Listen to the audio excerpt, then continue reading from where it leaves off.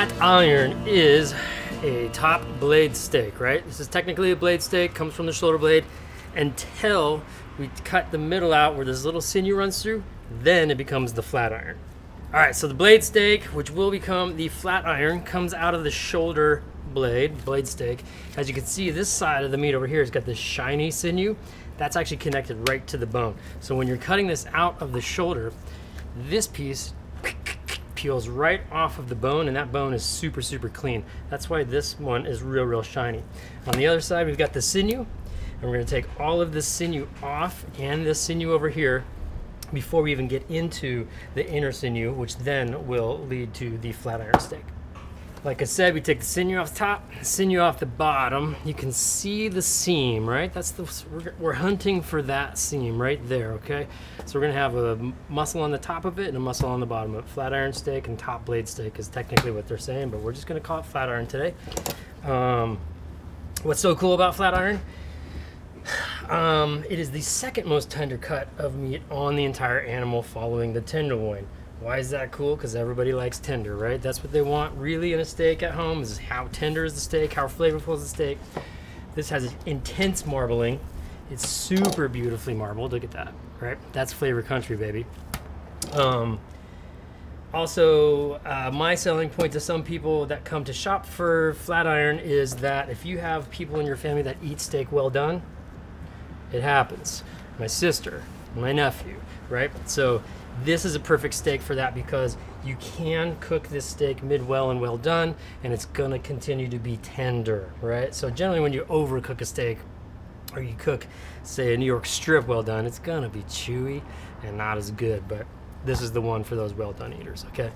So let's get into it. We're just gonna try and find the seam. For me, I go right down and I give myself a little finger hold like that, okay? This little strip right there, boom, I'm gonna pop that on the grill and just snack on it as I cook at home. But as you can see, there's that sinew right there. You can see it hanging. So if you've ever taken skin off of a fish or filleted a salmon or anything like that, I kind of have the same sort of idea. So I'm gonna get my blade in there, and I'm just gonna kind of wiggle, and my blade's just gonna follow, and you can open it up and look at your work as you go. Right, as close as you can get to that sinew without going through it. Pretty tough to go through it, to be honest. But you're just gonna go down, continue to open up, making sure you're on the right path. And again, I'm just kind of wiggling my blade down like that. As you can see, that's all that tough super sinew right there. That's what we're trying to get rid of. You see all this intense marbling under here? Luscious. Gonna melt in your mouth. See, it's almost just like a salmon. I used to do that a lot when I was cutting fish back in the day. Boom, boom, boom, boom, boom. And you're gonna come to the end. Bang, all right?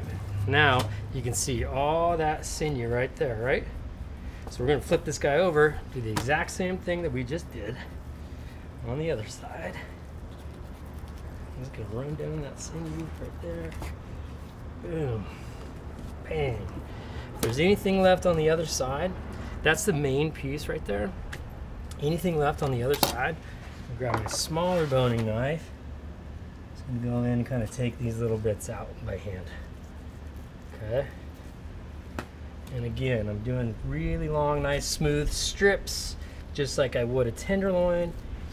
So you don't see the lines after you cut it. You want to try to keep it nice and smooth. Boom, boom, boom.